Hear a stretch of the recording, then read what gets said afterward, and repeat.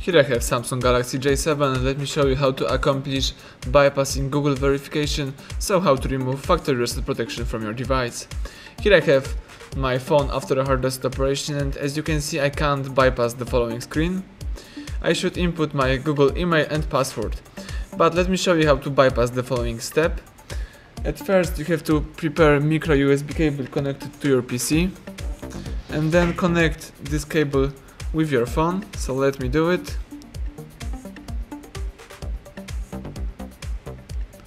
Excellent. Afterwards you have to install RealTerm. It's a special application for your PC. The link to the following app will be under the description. So let's open RealTerm, go to port section, and here you should input a port of your device. How to check your phone's port you can check in our other tutorials, the link will be under video. So in my case it's 11, so let's tap 11 and choose change to apply or changes. As you can see, 3 lights are highlighted, so it's a good sign, that's what we need. Then let's go to send section, and here you should input a code. The code is in our description. You should use the second one. If this code doesn't work properly, you should use also the first one, but in my case it should be enough only the second one. Let me type in. Here you can choose the random number, in my case it could be 991, and just use send ASCII button right here. And let's choose create contact. Then you can allow contacts to access photos, etc. Scroll down screen and choose scan business card. Tap download. Then you have to agree to all terms and conditions, so tap agree. And then tap search in that corner and let's type in Opera. It's of course internet browser. You can choose the first or the second one, it really doesn't matter. Let me choose the second one. And now we should input our Samsung email ID and password. It not necessarily should be a Samsung account connected to your PC, to your phone. It could be a really new Samsung account. You can create account right here, but let me type in my Samsung email ID. As I said, it could be a really new account.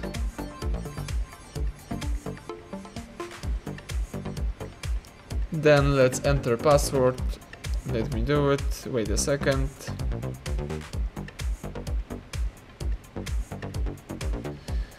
And then tap sign in.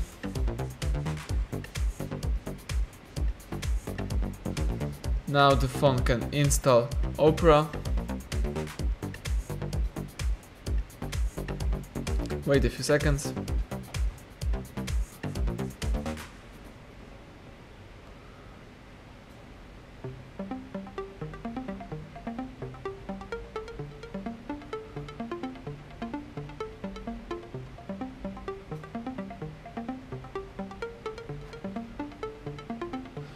And then we can open Opera, so let's tap open.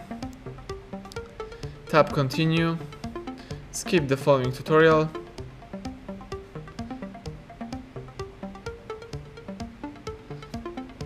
Now when the app is ready, tap go and let's type in the following address: download.HardReset.Info. Tap go. Let's zoom in and let's choose Samsung folder. Afterwards let's zoom in one more time, and from the following list let's select FRP Bypass, so it's a factory reset bypass application. Let's tap it. Tap save.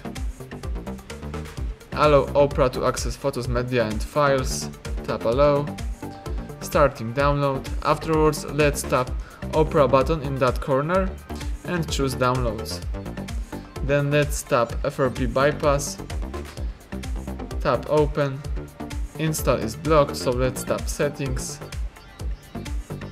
and here we should enable unknown sources right here in that switcher. Read the warning and tap OK to confirm it, and let's choose install to install FRP Bypass. App is installed, so it's a good sign. Let's tap open.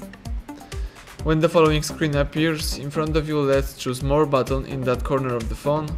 Choose browser sign in, tap OK to the following information, and now you should input your Google email, but it could be a new Google email. You can create one. It don't have to be an email connected to the following phone. So let me input my email, tap next. Let's enter your password. Give me a second.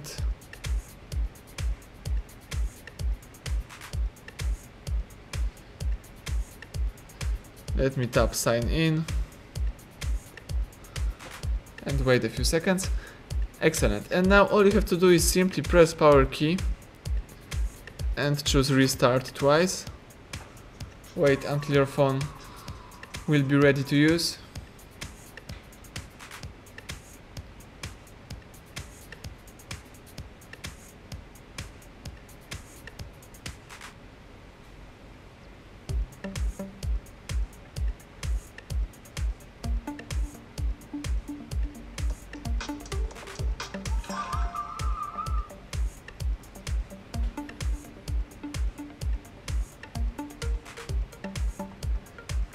Excellent, the welcome panel just pops up. Let's choose your language. In my case it could be English. Tap start, then connect to one of the Wi-Fi, tap next. Agree to all terms and conditions. The device is checking connections.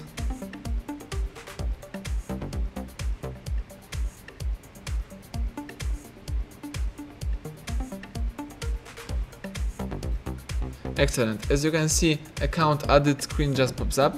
So it means that previously when we sign in our new Google account, we add a new Google account to our phone. So it's a good sign. Now let's tap next.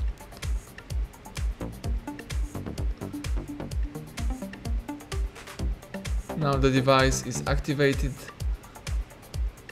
Let's wait a few seconds, even a few minutes.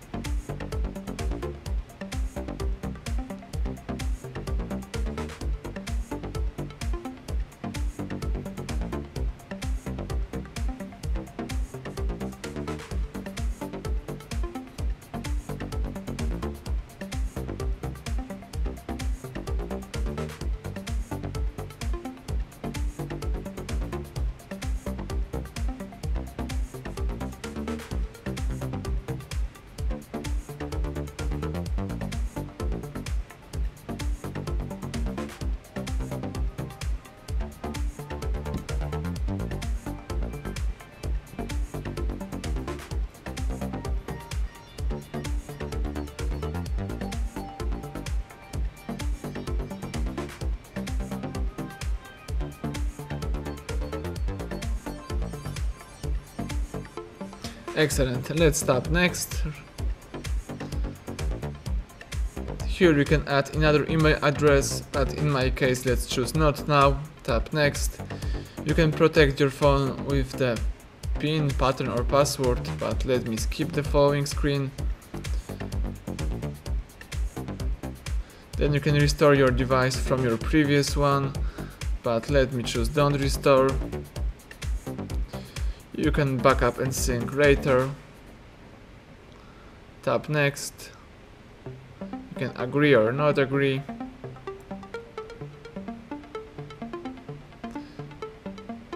Tap next. And now you can tap finish button, so it's a good sign. And as you can see, we just activate our device without inputting old Google email and password. Now you can go to settings, scroll down and choose accounts. And as you can see, the device is connected to our Google account that we previously signed in. And now you can, for example, remove this account if you don't need them by tapping more and remove account. Excellent, thank you for watching, please subscribe our channel and leave thumbs up under the video.